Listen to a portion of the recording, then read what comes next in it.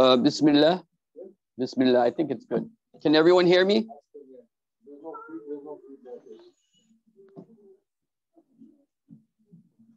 Okay.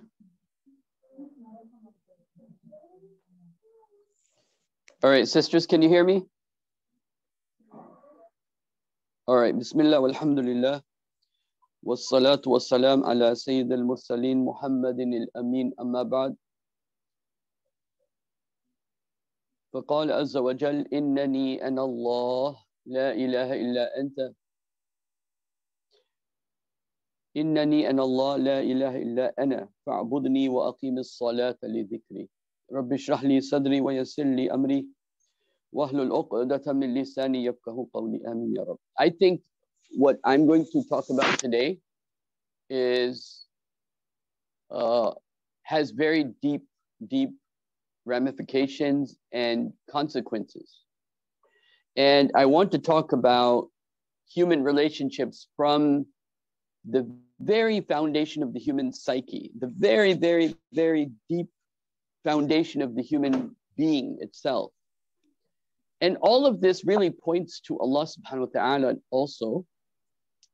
The first three words that a human being, even as a little child, the first three concepts, the first three things you can say a child, or the first concepts a child begins to recognize as its relationship with the world. And you'll see why the modern world is such a big problem. And that's why I want to talk about this, because when a child recognizes the concept of I, so of the basic three words that is in the very root of our being, one of them is I. And the second one is you. And the third one is it. Okay? Everything in terms of relationship comes from these three ideas that a child forms. In fact, let me mention that a child has no concept of it as such. The concept that a child has is only of me and, or I and you. And the reason this is significant, it will become clear in just a little bit, and its consequences and ramifications will become very clear. Because if you all remember, in the English language, there used to be a word thou. Do you remember this? Thou. And philosophers like Martin Buber and others, they've expanded upon this. And basically, the difference between you and thou is very significant. And that is really the essence of relationships. And that's what we're going to discuss today. But I want you to imagine for a second, before we go further on this issue, I want you to imagine a pre-industrial baby is born. It's born in a village, and it goes from the mother to the sister, to the grandmother, to the father, to the uncle, to the aunt, and then back to the mother. So it's at the very essence of its childhood, at the very beginning of its childhood, its relationship with the world is I and you. Okay? It's I and you, I and you, and I and you. And there is no objects in its relationship. By objects, I mean it. Okay? The child knows I and you.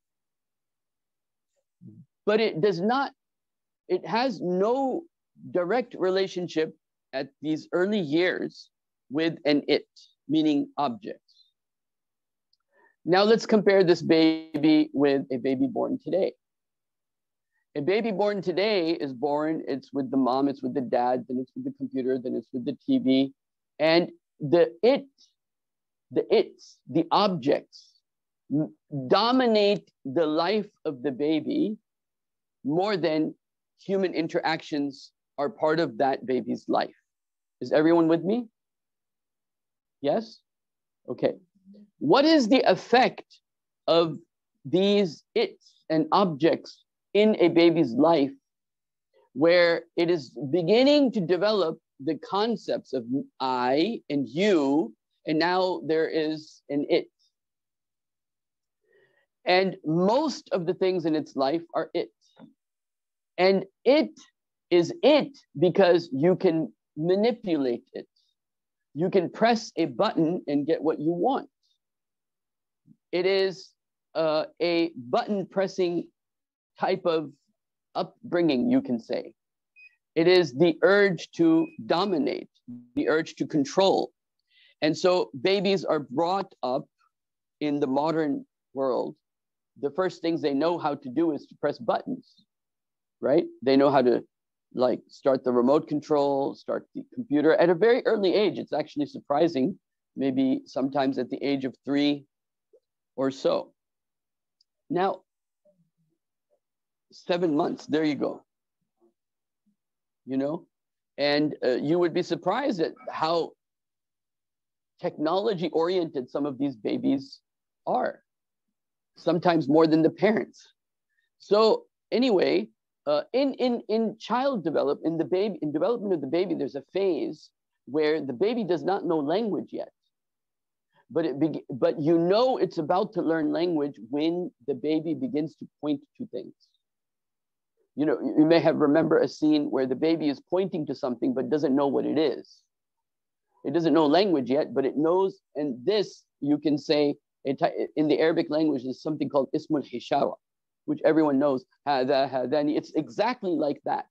It's like the pointing of something to something for which there is, at that time in the baby's mind, no language. But the baby knows, I want this. This is it, okay?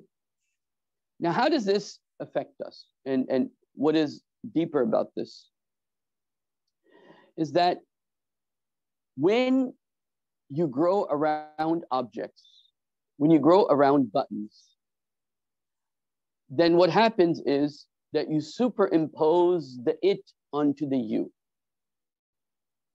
And you expect the yous of your life, which are not complete yous, they're yous, it becomes you, or you becomes it. So mom is a button you press and she gives you your food. And your dad is a button you press and he drives you to school. And everyone is, the you is something you manipulate. You press a button and it does something for you.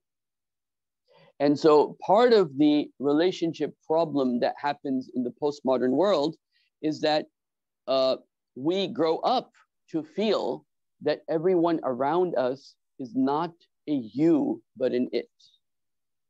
And this is the loss of where the crisis of adab is happening. Let me further explain. Is everyone with me so far? Okay. When human beings become an object at a subconscious level, right? Because you've played your PlayStation so much or you've turned on TV so much, you have this expectation that human beings should be like machines. And if they don't act as machines for you, then you get frustrated and irritated. And this is why, for example, just as one example in relationships, sometimes we want to text a person rather than talk to a person because we want to keep the person at a distance of it, right? You want to keep them at the distance of being able to manipulate and not deal. To text is easier because we're more comfortable dealing with machines than we are dealing with human beings. Dealing with human beings is very hard. And so we begin to deal with people as objects. So here's another change that has occurred between the pre-industrial revolution and the post-industrial revolution that's extremely significant. And that is that when we say mom, or when we say dad, or when we say child, we don't mean mom in the same way mom was meant in the pre-industrial age. When we say, oh, he's a teacher, we don't mean to say the word teacher as it was in the pre-industrial age. How was it meant in the pre-industrial age?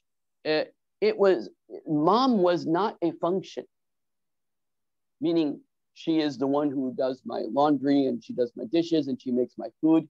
When we say mom today at a deep down level, what is it that if you have objectified your mom, then she has become a function in your life and you identify her as that function in your life, which is part of that manipulation process because she's doing something for you that you want. And what happens as a result, and why is this different from pre-industrial age, is because in the pre-industrial age, people were identified not primarily by their function, but they were identified by their status in your life. Like, this is my wife, not because of what she does for me, but because this is her status. This is my mother, not because of the function she performs, but this is her status. This is my husband. This is my wife. If we're talk about the workplace, right? It's very common for people that'll be in the workplace, and if somebody's computer breaks down, they'll say, "Oh, the computer guy will be here." You probably all heard of this at some point, or the IT guy will come. How do we identify? We have objectified human beings. We have made them into objects that do a function for us. And so therefore, we're never completely saying you as in you to the whole of the person. We're always talking about a specific aspect of that person. And so relationships get diminished when, let's say, husband and wife, or brother and sister, or any relationship where the relationship is functional at a subconscious level, where the relationship is a relationship of objects at the subconscious level, because you grew up with objects all your life, and now human beings are just an extension of that being an object. And so that day is not very far where you'll find a robot to be your best friend over human beings, because you're so used to, and we can even imagine this at this point, that a robot's not going to bark back at you and not be tough on you. It's not going to criticize you. And so we can't take criticism because we live in a world of buttons. I press the button and do what I want. And so what has happened and let's extend this now further, just an extension to other areas of life, so you can see how pervasive and deep this can become. When knowledge becomes it, meaning it is something that you can use to manipulate, to the function of knowledge is, the purpose of knowledge is not to grow as a human being, but something that you use to, let's say, make money, right? So the knowledge becomes an it, and not something that you use in your relationship with the world around you. Let me give you another example. The environment. The tree is an it. But think of the pre-industrial man who sees the tree, the roots of the tree, the plants, the beauty of the tree, the fruits coming out of it. He cannot just see the tree as an it now. It takes animation, it takes life, it takes on a life of its own. He sees it as if it is living, right? And so the world we live in today, the environment is an it, right? The clouds, the sun, the moon, it's all it. It's all to be studied and manipulated. Study the sun so you can build solar energy, right? Study the moon so you can do whatever you want with that. So the objectification of human beings is one of the biggest problems of relationship in the modern times. And it starts at a very, very young age, where kids learn, wait, I can press a button and make things happen. And that's what we begin to expect from human beings, that she should listen to me or he should listen to me, or he should accept what I'm saying, or she should accept what I'm saying, like a press of a button. And so now let's extend this to, finally, we have human beings, the environment, and then Allah. And then if Allah becomes objectified, which we have done in recent years, because we complain, why did God do this, right? It didn't do what I wanted. I can't manipulate God. And so you do dua to Allah. Allah, give me this, give me, this and this and this. And if Allah doesn't give it to you, you're upset because it's not a relationship. It's a I and it relationship. So the question then is, what was an I and you relationship? What was I and you relationship? Okay. And to kind of explain that, I'll give you this, you can say metaphor or story, that let's say there's a dad and he's a doctor, okay? And the dad says to the son that, son, when you grow up, what will you be? And the son says, Dad, when I grow up, I'm going to be a painter. And the dad could get angry because if he sees his son as an it, then he wants to carve and to be able to manipulate and press some buttons on his child to make him into what he wants. He'll be angry. Why do you want to be a painter, right? You have to be like a doctor, like me. And so this is where the problem of, you can say, relationships happens. It is when the son said, I want to be a painter, did he sin? No, right?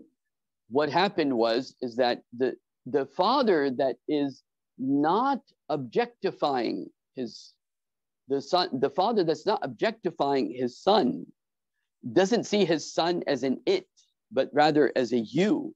But even further than that, thou, which I'll explain in a second, the difference between the two. But the father who sees his son as you, right? I and you, he sees his son as a human being that has his or her own feelings, her own dignity, her own preferences, her own opinions. And that father who sees that then is able to what? Is able to accept the differences between human beings and the differences between him and his son and him and his wife. But if we're living in an objectified world, we don't want to see differences. We will ignore differences, ignore the person who differs from us, and not have a relationship with the person who differs from us, even if it is a child of ours, right? And so it's very, very important to recognize that how we have begun to, you can say, objectify human beings and make them into objects of relationship rather than seeing them as whole human beings. Now, let's bring this towards our Quran and Sunnah of the Prophet ﷺ. There's nothing greater than the words I and you from the perspective of relationship and personalities. I'm gonna There's nothing greater than the word I. Inna a'tainaka. I'm gonna grab this one and any more did not mean in the past days did not mean a word like when you say you did not mean this is your function with me. That limited you of how you serve me in my life. But rather the word you meant the entirety of you. Now, this is very, very important from a perspective of relationships, because when I say you, or when Allah says you to the Prophet, this is not a you of the modern understanding of the word you. Anybody ever see the movie Avatar? There's a scene there where one of the tribal people says to another person, I see you, right? I'm here for you. I'm here completely for you. I'm open to you. You, or rather thou, to be more precise, the idea of thou, you, all of you, meant I'm interested in all of you, not you as the computer guy, or not you as my mom who performs a function for me in life, or not as dad that is doing some function for me in life, but mom who has a certain, because of her status, not because of her function. And this is very, very important difference between the pre-modern and the postmodern thinking, that The labels that we use were not labels of function. The labels we used, like teacher, or the labels that we used like a healer or a doctor, they were not functional. They were status in terms of how wonderful it is that this person is a teacher, or how noble is it that this person is a teacher. So now in the Quran, when Allah subhanahu wa ta'ala is saying to the Prophet, you, right? Inna a'tayna ka.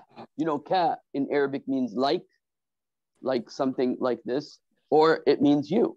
Iyaka na'budu. Oh Allah, we worship you. We and you. This is the very basis of relationships. And what has happened is, if your understanding of you has become it, and you're saying to Allah, oh Allah, we worship you, and you've objectified Allah, right? So now you've kind of like distorted that relationship. And so this is what's happening with human beings. We've distorted our relationships because everyone and everything is an it, rather than the whole of the human being. And so when we say assalamu alaikum, so if you understand the narration of the Prophet sallallahu alaihi wasallam, when he said, "Ala udullukum shay'an idha fa'altum tahabbtum fafshahu as-salama bainakum." Should I not tell you of something that if you do it, you will love each other? Which is what? Say assalam alaikum, right? Why? Because you, this you and kum, can also be seen as a plural of respect, because it's not ka, it's kum, which is for plural. So it's plural of respect, that you're like saying assalam, which we generally translate as peace. I would like to translate it as becoming complete or becoming whole. Okay, like qalbun salim doesn't mean a peaceful heart.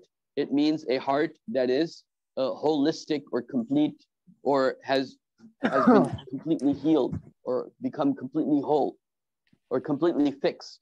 So salim is also used in Quran for a baby that is born healthy. In Surah Al-An'am, I believe. So when the Prophet, you say assalamu alaikum, right? You're not looking at the person as an object. You're not looking at the person in terms of function. You're looking at, may you be complete, or may you have complete peace, or may you be fixed, may you be completely healed, may that salam be upon you, right? So you're engaging with the whole of that person, not just as a function. You're engaging with that person's, you can say, emotionally, intellectually, physically, whatever other ways or dimensions this person has. You're completely interested in that person as a whole, rather than just as a function. And so what has happened now, let's bring this back to home in terms of our marriage relationships, that when we talk to one another as husband and wife, mostly we're talking to each other in terms of our functions in our life. Like, did you do this, and did you do that, and did you do this, and did you do that, and you didn't do this, and you didn't do that. And these are functions in life. And we have very little time where we have that moment of actual you and I connection, holistically. And how does that happen? It happens really, there's no way, there's no science behind it. No one's been able to figure out the magic behind it. How do two people, like if Adam and Hawa were in Jannah, all they saw was each other in a sense, right? Because he's with her and she's with him. There's no one else, right? And even the objects, they're like part of the two in a sense, meaning that what they're eating, the trees, it's all one being, and it's all one process, you can say, and they're growing together. And they're not talking. So what I'm trying to say is that when we talk to each other only at the level of function, and we lose that. So let me explain what I'm trying to say this way. Two people can have the same conversation, a man and a woman, and a man and a woman. Let's say two couples, husband, wife, have the exact same conversation in which they're talking about, let's say, a recent news event. A recent news event happened, and they're both talking about it. Now, this couple A is talking about, oh, did you hear about that news? And they talk about it for 5 minutes, but nothing sparks between them. It's just a conversation. It was just a conversation. And the other couple has the exact same conversation, but there is a moment of وَمَا بَيْنَهُمَا, that what is between, something in between the two happens. Yeah. Something sparks. Something creates a connection where the two became like one just for that moment even. All right. Okay? You need any for why does that happen? Garbage cans down here? There's no science. All right. No one knows why. When two people are talking about the same thing, the same event, the same circumstances, and yet these two people, they are completed by it. They feel closer by it, and the other two do not feel closer by it. It just was a mundane, routine conversation, right? Why does that? So this is where, very importantly, where tawfiq comes in. Where tawfiq comes in. That every interaction of the Prophet with his wife was a moment, like a moment of something big, right? There was tawfiq there. There was fadl there. It wasn't just mundane. One reason everything becomes mundane is because we treat each other in terms of our function. Everybody is just an it. Like the machine forms a function, a human being performs a function. You have to get beyond that. But even getting beyond that is not necessarily in our control. Just because I don't want to objectify my wife in our relationship, she's my wife, she cooks for me, she does this, just because I want that doesn't make that go away, right? Being aware of it will help. Trying to look for moments that are special, you can say, that create and nurture the twos together is something that obviously people would look for, but it's not something that's in someone's control. And this is why Allah subhanahu wa ta'ala says in the Quran, فَأَلَّفَ بَيْنَ قُلُوبِهِمْ, that Allah causes the hearts to come together. Right? Allah is muqallib. And this is the part the psychologists don't get this. They're confused and baffled that why does something work so well in scenario A and scenario B is exactly the same, but it doesn't work. And you can't explain that because there's something that obviously they don't understand, that there is something in between. وَأَصْلِهُ مَا بَيْنَ النَّاسِ, make islah of what is between. So this interaction, one aspect is not objectifying it. But then further than that, even if you see the person as a whole human being and want to do that, it's not up to us to allow us to get to that point of like a relationship where there is a moment of a true you, like all of you, right? Like assalamu alaikum. And so that comes from Allah subhanahu wa ta'ala as tawfiq from Allah subhanahu wa ta'ala. And this is what, when we say the dua of the Quran about family relationships, which is رَبَّنَا هَبْ لَنَا مِنْ أَزْوَاجِنَا, oh Allah, give us the gift. It's a gift. It's a moment. It's created and gifted to you. That moment, رَبَّنَا هَبْ لَنَا مِنْ أَزْوَاجِنَا وَذُرِّيَّاتِنَا, and our children, قُرَّةَ أَعْيُنٍ, coolness of our eyes. Because you can't create that coolness of eyes by objectifying them, because you're just trying to manipulate them and trying to make them into something that they're not. And so they become coolness of your eyes when there's a true, authentic relationship. But on top of that, there is a certain grace, a certain tawfiq that's needed, that they really become like the coolness of your eyes. And so, رَبَّنَا هَبْ لَنَا مِنْ أَزْوَاجِنَا وَذُرِّيَّاتِنَا قُرَّةَ أَعْيُنٍ وَجَعَلْنَا لِلْمُتَّقِينَ إِمَامًا. And oh Allah, make, this is the man now, make me or make us, the mother, the imam of the people who have taqwa. Meaning who has taqwa? The family members. Because this dua is not becoming imam of the people. No, this is the family. This is the imam of the family.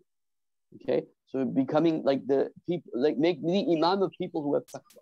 Okay, so what we have to do in relationships, what something the you can say the world doesn't see, this missing piece of puzzle, is that you have to do dua to Allah to give you tawfiq, that when you're interacting with your spouses, and this is why this dua of the Quran is very important. رَبَّنَا هَبْ لَنَا مِنْ أَزْوَاجِنَا وَذُرِّيَّاتِنَا قُرَّةَ أَعْيُنٍ وَجَعَلْنَا لِلْمُتَّقِينَ إِمَامًا. Everyone should say this dua every day, especially in these times. It's very important dua. So because this will inshallah give tawfiq for those moments of where it's not just two people talking, but it becomes something more than a conversation. It's something that allows something to be nurtured that wasn't there before, a connection that wasn't there before. Okay, so now how much time do I have?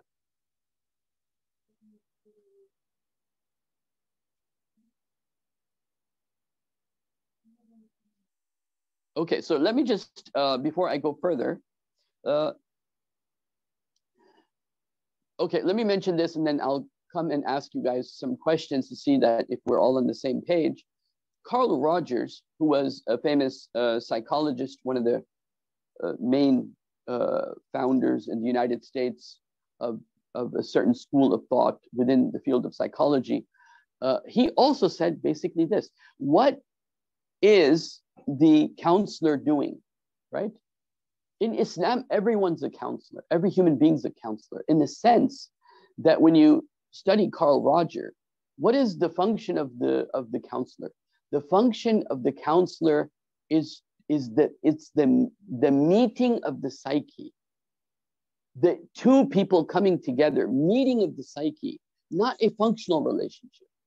See, when the counselor meets the person, he's open to whatever they want to talk about. That's healing, right?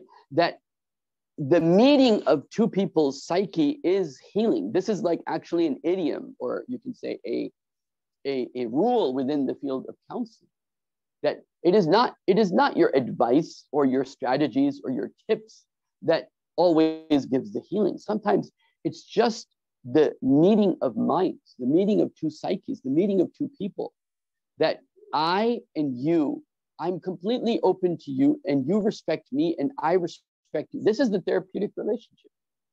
I respect you, you respect, and the client could be saying everything that therapists could disagree with. But there's that respect that's maintained, that openness that's maintained, where there's an environment of safety, assalamu alaikum, right? That environment where you can speak your mind. You don't feel like you're on eggshells all the time. And so that relationship that is almost like every relationship in Islam at some level, ad-dinu nasiha, deen is nasiha. Every relationship should be a therapeutic relationship. Every relationship should be a meeting of minds where people get healed, because there's no healing without, if there's only I, then there's no healing. And if there's no you without an I, and there's no I without a you, healing can only take place when it's the meeting of two. This is exactly what, for example, within our Islamic tradition, you see Rumi and his teacher, right? Tabrizi, right? This is the meeting of the two. You have many examples of this in history, including, the Prophet and Abu Bakr, for example. Or so it is the meeting of two psyches together that creates healing. But for that psyche to feel healing, it cannot be a meeting of the minds where everyone is talking at the it level. Where they're talking at the functional level. Did you do this and did you do that? Did you throw out the garbage? That's not two people seeing each other, the you in each other, right? There's no you and I in that. It's just you and it. Did you do it, right? Did you do that, right? It and that is the same, basically. And so it's very important that we look for moments in our life every day, with every child, with every spouse, that at least there's one moment where you have made a real connection that's not a connection of functionality, and you do dua to Allah, that Allah make a spark in this relationship. I'm going to talk to my daughter never listens to me. I'm going to talk to my son, he never listens to me. Well, that thing in between you and that child, that moment, that if it is number one, not a conversation of function. Oh, can you do this for me? Can you do that for me? Or why didn't you do this? Or why didn't you do that? No, but rather a meeting of minds at an honest level, the way a counselor and a client do. What if they implement right? it? That, hey, what do you want to talk about? Hey, what do you think about this? Right? However the conversation starts, but it is therapeutic. That's what therapy is. Therapy is when two people come together and discuss things openly. And just the fact that you're able to disagree with someone openly, for example, is a healing process. Somebody might say, I'll give just a practical example. Somebody might say the most un-Islamic thing, but just because now that they've expressed it is a form of healing. I've seen people question God, and just talking about, like I saw one day, somebody came to my Shiekh and said, this is about 20, 25 years ago. Somebody came to my Shiekh and said to him, there's this man, he's my brother, he's an atheist, he doesn't believe in God. Can you meet him and convince him? So my Sheikh said, fine, let's have breakfast together and we'll see what happens. And so Dr. Sab went and had breakfast with him. And now he's having breakfast with him. He did not mention God or proofs of God the whole time. He just was interested in him because he's a famous person. He's interested in this man. How are you? Oh, okay, what do you do? I'm also a doctor. You're also a doctor. Okay, oh, wow, And that meeting of the mind transformed something between them, that his doubts went away just by that healing conversation. Had the Sheikh brought up arguments, it would have not been a healing of minds, because you don't argue with a client the first time you meet them, right? And so that is what was happening between the Prophet and the people. The Prophet never forced anyone to become Muslim. He just presented, this is my message, and you think about it. That's healing, right?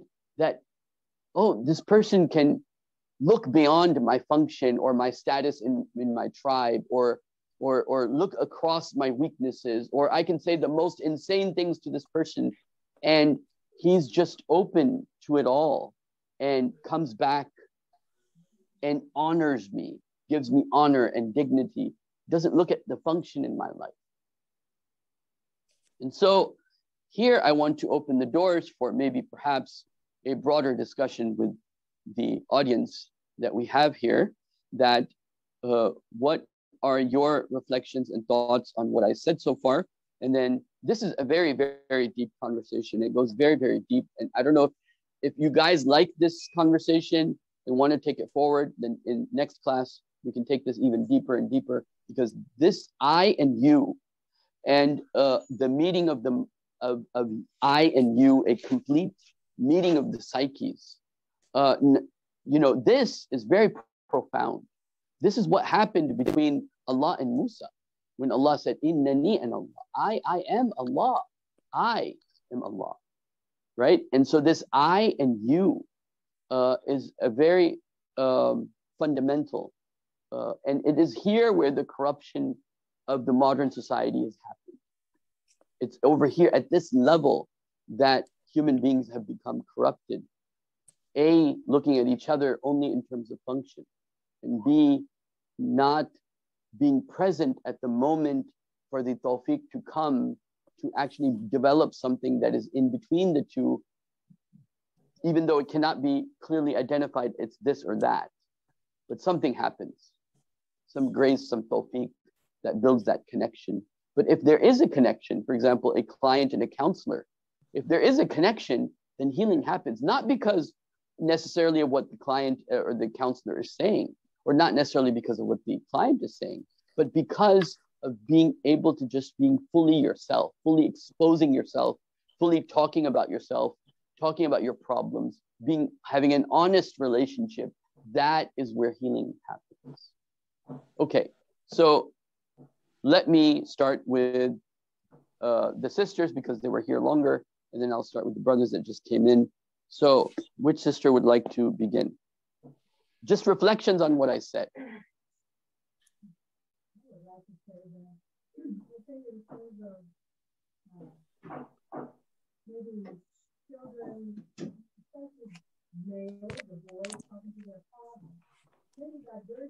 What's that noise?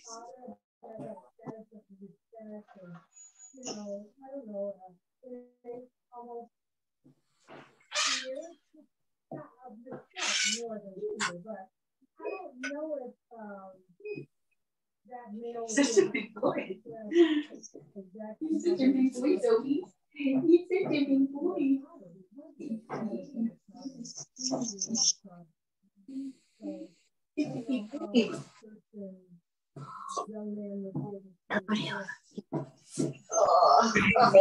I'm muted.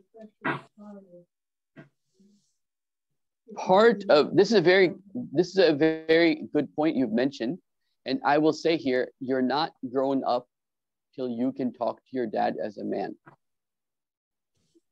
and that is the goal of the father. You're not completely grown up until you can talk to your dad as a man.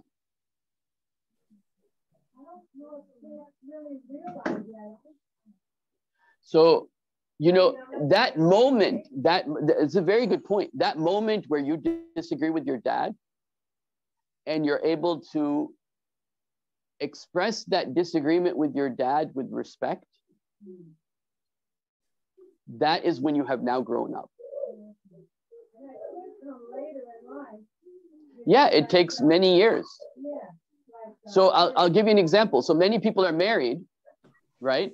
And they're living with their mom and dad, for example, and the wife is uncomfortable because of whatever the routine maybe the dad has, or the routine that is in the house. Maybe the wife is uncomfortable and the husband doesn't know how to bring it up to the father.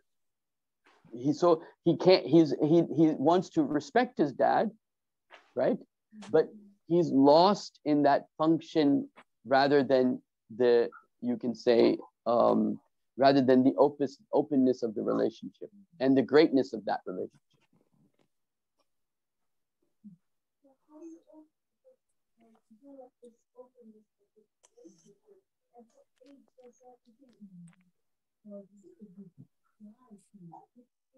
Now it's growing up, all I can hear from my grandfather is, you do as I say, not as I do. And grandma would say, you let that boy talk. And he would. And what he'd say is not disrespectful, but he was telling his grandfather for himself.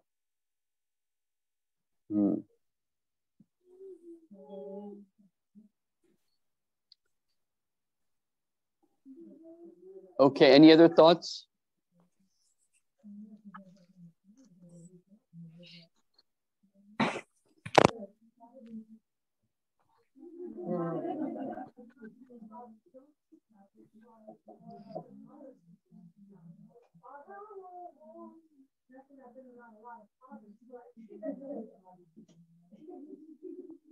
I always take men to draw, and then they say, well, talk to your mother. And then the mother steps in, and she does the real role of handling. And the father said, the man steps away. That is because the meeting of the minds of the husband and the wife may not have happened. I mean, there could be many reasons, and I don't want to speculate.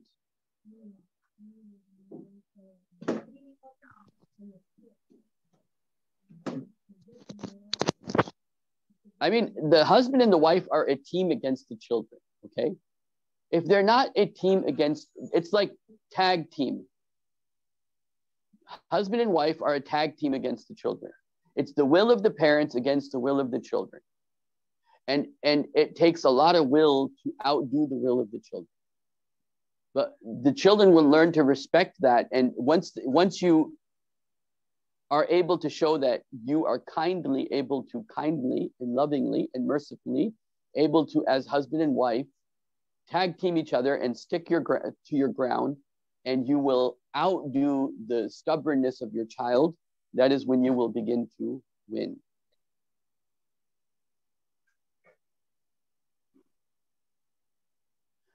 Any other reflections on my conversation today about the the child, the I and the you, and the objectifying functional relationships versus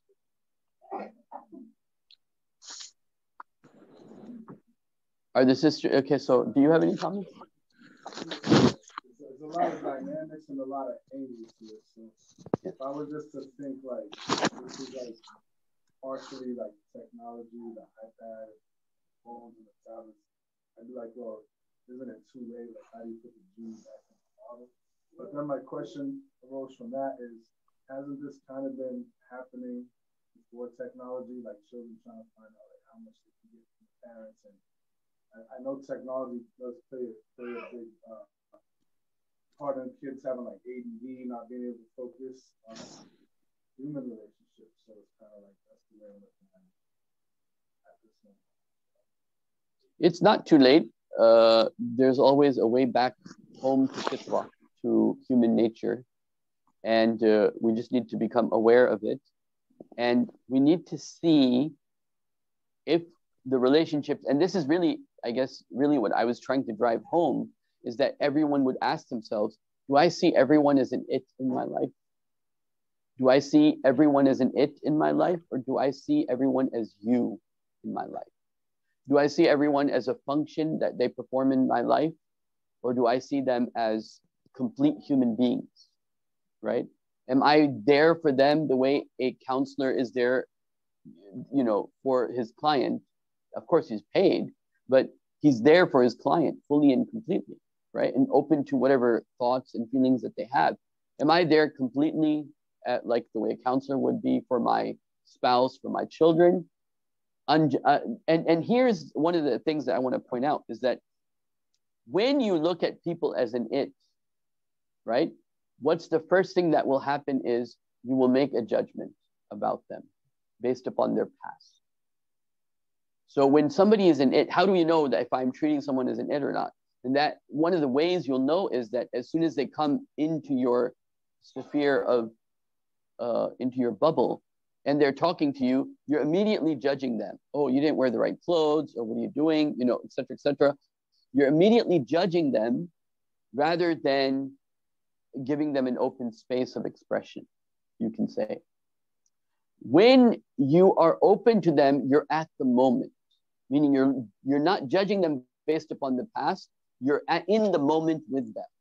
And that's the difference. When you see other human beings in your life, you judge them based upon, okay, is this person good for me, bad for me? Not in the moral sense, but in a functional sense, in a materialistic sense, maybe. But you're judging them rather than being in the moment and open to them. That's the essential difference. That when I see another human being, so have I made other human beings into objects of it? That's the question I want everyone to ask themselves. Because the problem is that if I have made everyone an object in my life, and I think in today's time and age, it's inevitable. It's just a matter of what degree. That people don't exist anymore in the pre-industrial age, where you're completely concerned about the welfare or the complete welfare of the other, even over yourself. And you have good feelings and you want good towards the other more than yourself, and you see them more important than you even. That time doesn't exist in a sense. It's very, very hard to do what Imam Shafi said, that he said, whenever I met someone, I always considered them better than me. That's really being present in the moment with someone, right? That means that when he met someone, he wasn't judging them. And when he met somebody, he was in the moment with them, right? Somehow everyone contributed to his own growth, right? And so, but we live in a time where we have very limited time, and we're in haste, and we don't have time to sit and be open and chat and so on and so forth. And so to what degree have I made everyone an it in my life? And to what degree have you made everyone an object in your life? And being aware of that and how we can reverse the process internally. This is what I'm saying is extremely important, if especially Islam is to move forward as time goes by. So that was reflections on what you said. Assalamu alaikum. How do we change it? As I understand it, is that you certain things that we would call it are we are superior to those things. We expect them to submit to our right, to manipulate it, to use it, to discard it, to ignore it. Like livestock instead of friends. Yes, and in the olden days, even livestock, people had a relationship with their horse, and they felt something for that, and they felt what it is feeling, right? And whether it was true or not is besides the point. But they felt a certain relationship with the environment. The environment became alive, which it is. But in the postmodern times, the environment is in it. It is to be manipulated and changed, and you are to dominate it. When something it becomes an it, whether it's in a relationship or an object, the object then becomes to how do I dominate that, right? It can be kind words, it can be smooth talking, it can be a lot of good act, a lot of theoretical, a lot of you can say a kind of like theatrical. It's just acting, but it's not real. And so how do we change our relationships from it to a real relationship where it's beyond an object? Where I don't have to dominate it, but compromise with it. Exactly. You're engaged with it, right? You're engaged with it, and you're open to it, and it does not feel any sort of sense of threat by your existence. Like we say, Assalamu alaikum. Yes. And that's how, but by the way, to take this at the international, in the international level, the same thing, right? The Islamic thesos or the Islamic ethos is not that of dominating, like we have found in the West. Okay, because everything became an it, countries became an it, people became an it, and armies became an it, and oil became an it. Everything became it, and so once everything is objectified, then everything is less than you, and it needs to be manipulated if you have the power, right? And in the Islamic ethos, that would be unacceptable. That wouldn't come into the picture only because in Islam, the worldview, the way we see the world, that the dignity of every human being is at the birth level very different from how the West sees it currently, at least. Okay. Any other thoughts? Yeah, I was thinking about how you just sort of moving with time and see how it is. I think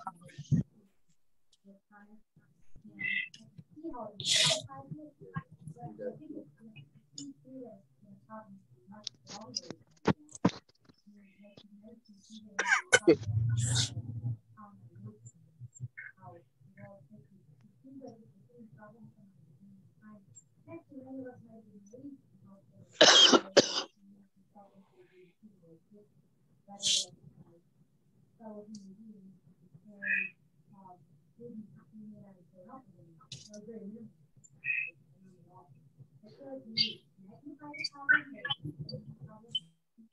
Yeah, so just some comments on that. Actually, some people have written on that very question. So there are a few opinions. I'll share them with you, and then, we don't have to have a definite answer. But one opinion is that some people have talked about the increase of tools over time in terms of history. And this is the typical Western model of history, which is that human inventions increased over time, right? This is the typical standard, which we can agree or disagree. I'm not going into that.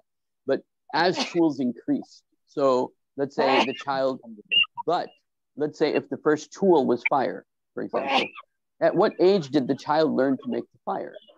At what age was he dealing with the it? Or let's say the human beings invented the wheel. At what age does he deal with this it? The problem is exasperated, not because the problem has always existed, but the problem is exasperated because because of the level of intensity and the level of time and energy and the access to technology and tools for little children at such a young age. That is where the psyche is being developed, and it really takes people from being you, and then people also become it. Yeah, and every human being becomes an it in your life, because that is where the flip happens. It's at that young age where you're so used to everything in the press of a button, and then this is why many parents are complaining children are not listening to us, because you play a certain role in their life, like the press of a button, and that's it. And that's what the Prophet said, when the mother will give birth to her master, that the child will treat the parent like an object, like a slave. And when will that happen? Then the Prophet continues, when you see the Bedouins they have the sheep and they have no shoes, then they will be making tall buildings, because now it's the world of objects, right? And so,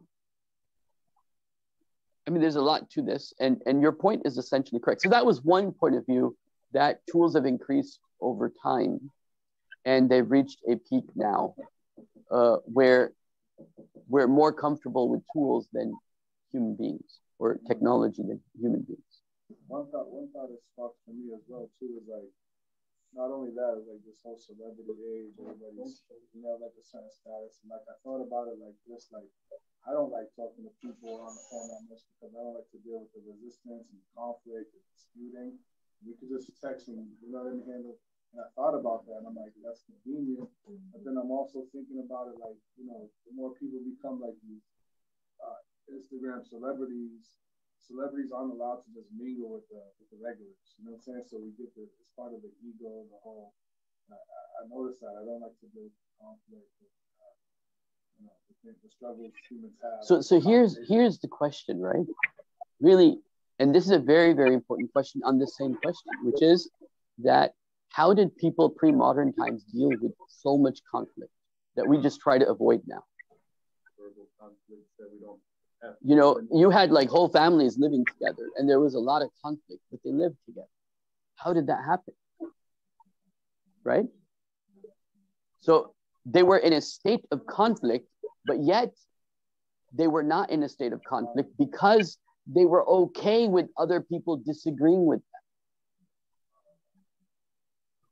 What has happened to our ethics is where we are impatient with the person who has a different opinion or disagrees with us, right? So if we have a large house and dad says, we don't have enough money for milk for the next 2 weeks, everyone's able to tolerate it. Now, if you say, well, kids, no milk for the next 2 weeks, you're going to have chaos even with a small family.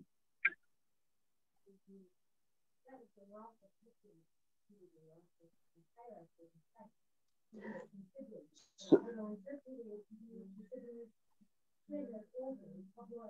that's actually a very good point. And this is where I and thou, right? Thou, or you and thou. Thou is a you of respect. And in the Urdu language, for example, there's tu, which means you, and ap, which means you, but ap is a you of respect. And when people are looked at in terms of their functionality rather than they're like mother, right? My mother. Mother now is a function. Before, mother was a status. It was part of the hierarchy, right? And so I and you are no longer part of a hierarchy. You're something I manipulate. It's the antithesis of having a hierarchy. It's that, you know, your dad, you perform a certain function in my life. But before, when somebody said that was my dad, that meant that he was great. Or that's my mom, that meant she's great. She's part of a hierarchy, right? And the great person would be the one who sees everyone above him in that hierarchy. Everyone's better, everyone's greater than me. But now it's the opposite. It's been inverted, right? That how can everyone and everything serve me? So in that relationship of you and I, or I and thou, is that our mental view of the world, or is it I and it? And so this is, in that conversation, the hierarchy is very important, because when it is an it, it's not part of a hierarchy.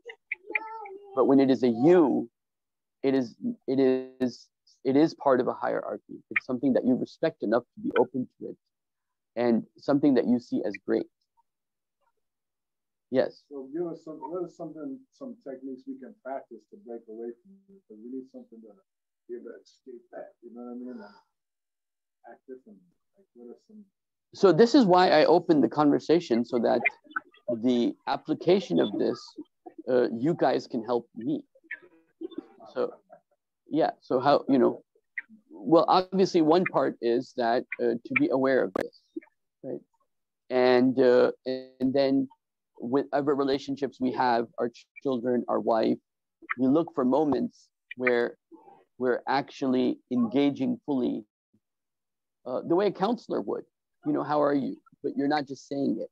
You're saying it the way a counselor would say it, right? Yes, at the moment, being present. Yes. Eye contact is actually, there are a lot of studies on eye contact. That's actually very, very powerful. And yes.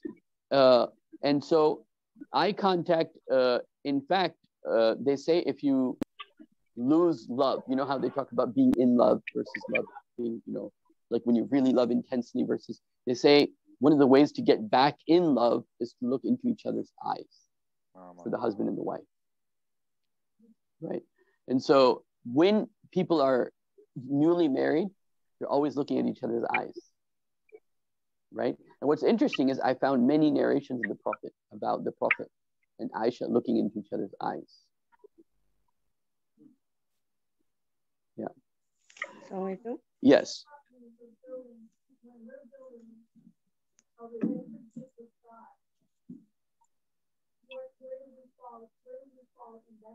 So if you have made all human beings into an it, you will make Allah into an it. And your relationship with God is, what have you done for me? And why did you take this away from me? That's right. That is what I'm trying to say. I'm saying that you cannot be like, oh, I love Allah and my relationship with Allah is so open. I accept everything He does, and I accept my qadar, and everything is maktub, and I have rida with Allah. And yet with human beings, you see them as it. That's not going to happen. Right? If you see human beings as it, or let me say, there must be a direct ratio or a direct proportion of how much you see people as an it, and that's how much you see Allah as an it. And that it is an obstacle to an actual, authentic, genuine relationship.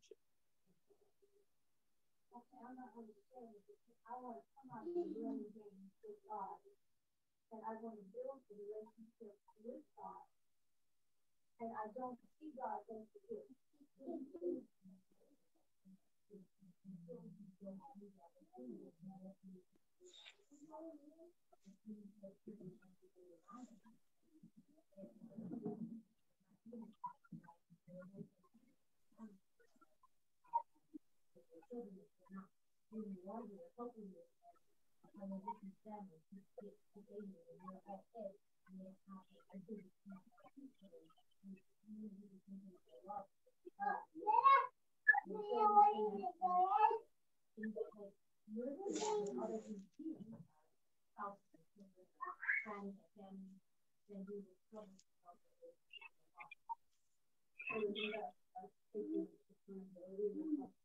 That's very good. So there's a whole conversation that we can have on that too.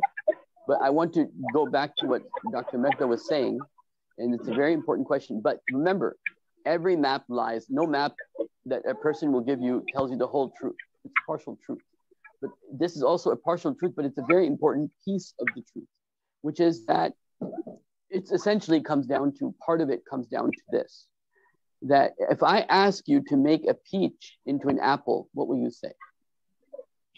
You can't. Yet we expect change from human beings. Meaning everyone has, how are you to deal with a relationship if you don't accept people for who they are? What do I mean by that? I'm not talking at the moral level. If someone talks too much and it's irritating to you, why is it not easier just to accept that that's who they are? Right? If someone has a certain habit you don't like, why not just accept that rather than try to change it and try to manipulate it? Right? So accepting your husband for... That's why we're texting. I can't deal with them. Yeah, but so if I expect this chair to be a swirling chair, it's not going to work. Our relationship's going to be very bad. So this is what I'm trying to say, is that outside the issues of morality and deen and ethics, right? You have to accept the person to get along with them as they are, and you can't do them if you see them as an it. You can only do that if you see them as you. Then you see, oh, this person is a peach and he cannot become a banana. And the dad's trying to convince the boy, you better become a doctor, when he's not of that aptitude. And so accepting your wife, accepting your husband, accepting your children for who they are, right? Now, if you look at the Prophet, ﷺ, every companion was different. And he never said to any companion, why don't you become like this? Why don't you become more like Bilal? Why don't you become more like Abu Bakr? Why don't you become more like Omar? He never did that. He left everybody to be, he accepted them for who they were, right? And so part of it is, you have to draw the line or know what is the line between I have to accept them for who they are versus where you have expectations and need them to change. We spend so much time in our relationships changing a peach into an apple. That too might happen.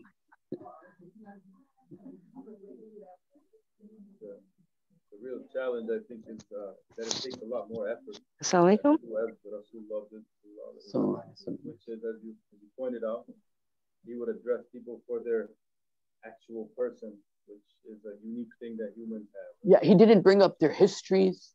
He was just in the present moment, dealing with it as it is now, regardless of what happened in the past. I mean, he was, subhanAllah. Yeah.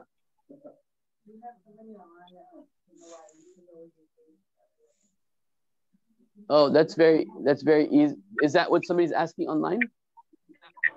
Oh, okay.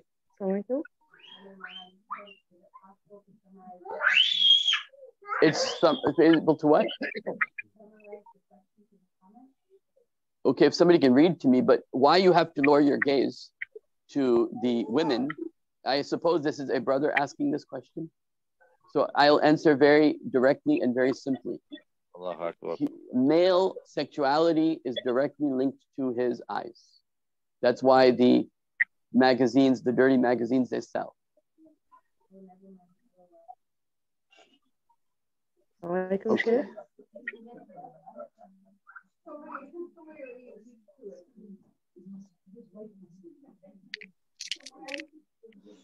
Okay. Huh?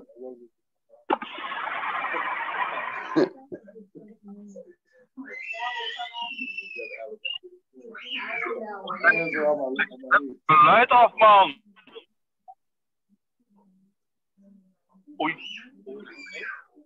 Those that are online can, if they have questions, they can write it on, I guess, the chat room. Otherwise, I'm done for today's presentation. What I want to know is, do you want an extension of this same conversation to continue, or should we go on to another subject next time?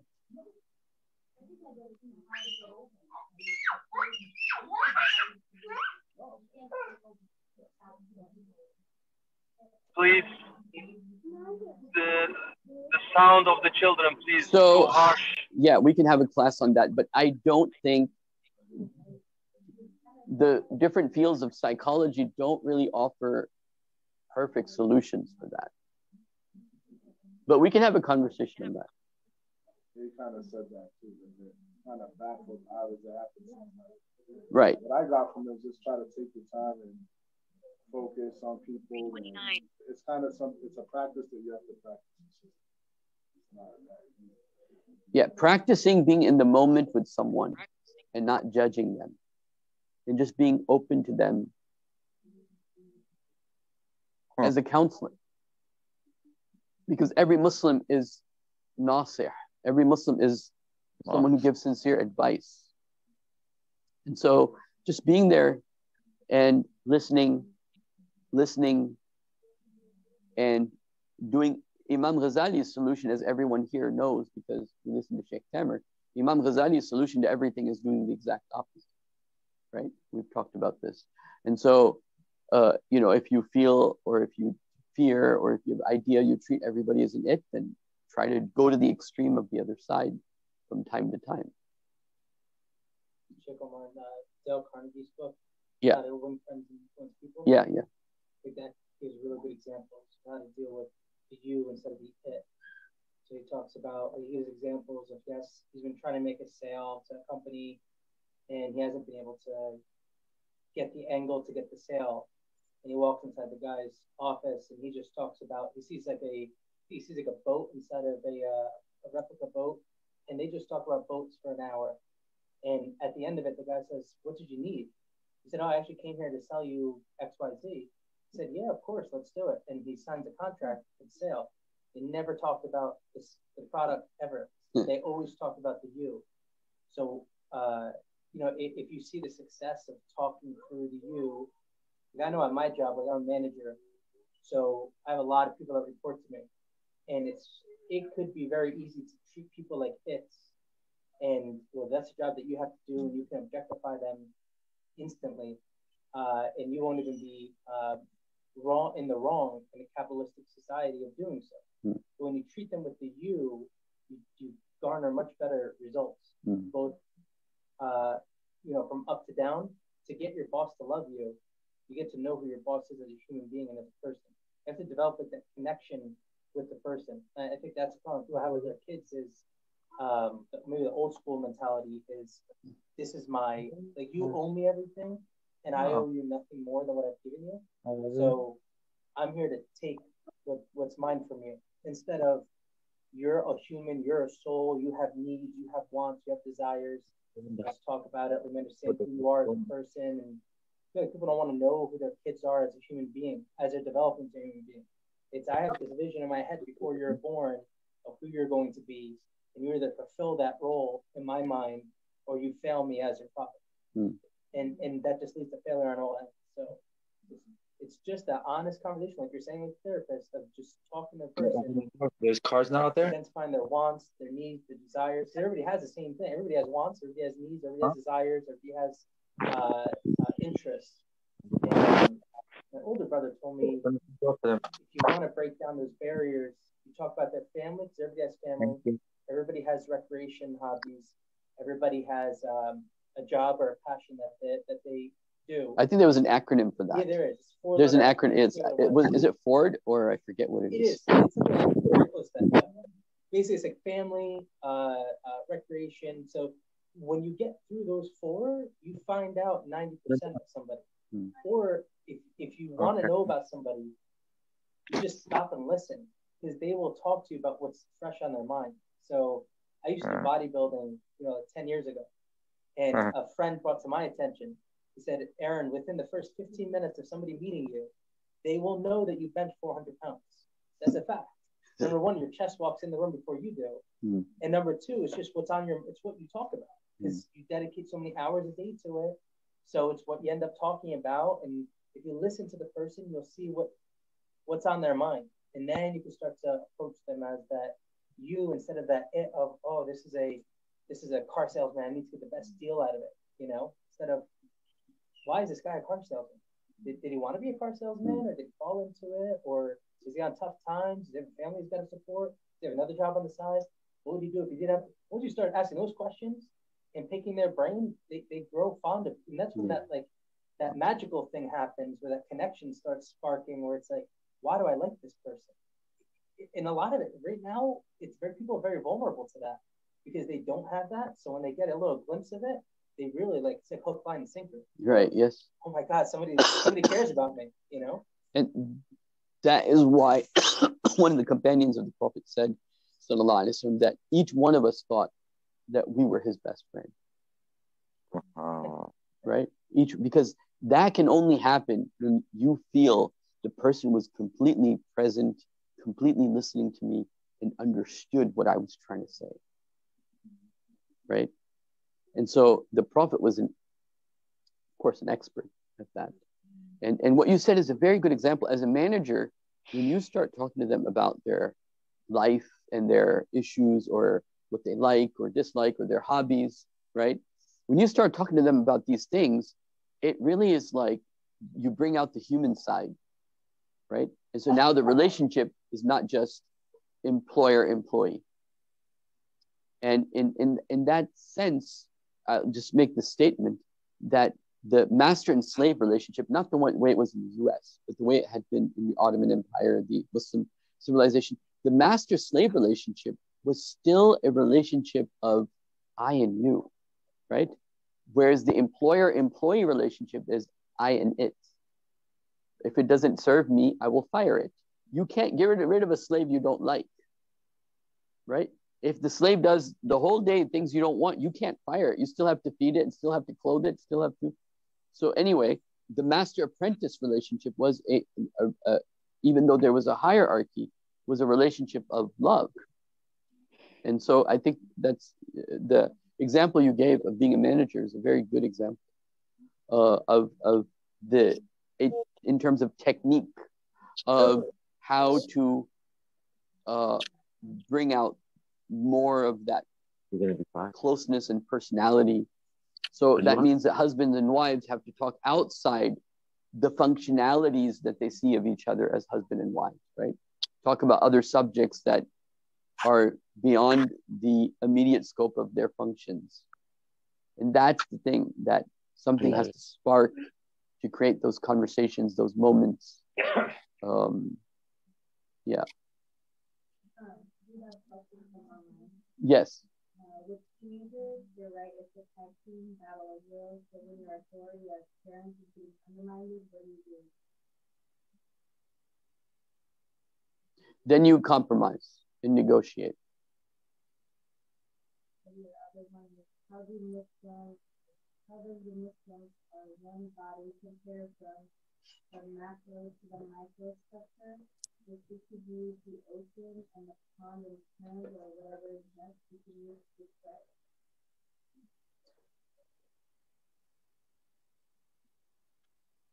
Oh, this is a very long question. I'm going to have to have a whole hour to discuss. Yes. So your analogs have always been moving. Analogies. Your next question is, how does one deal with children who treat one as it?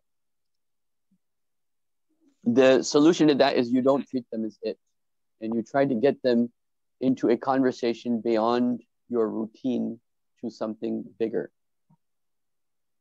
I think they're saying that children treat them as it. Right, and so you accept them for who they are.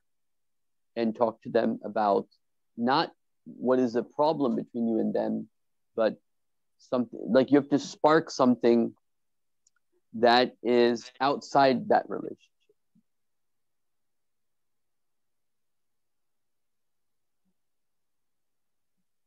I mean, I know I'm giving short answers, but